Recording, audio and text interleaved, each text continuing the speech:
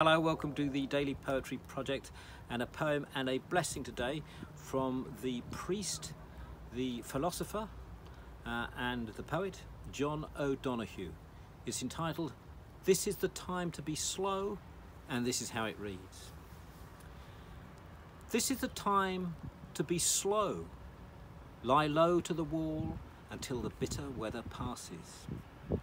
Try as best you can not to let the wire brush of doubt scrape from your heart all sense of yourself and your hesitant light.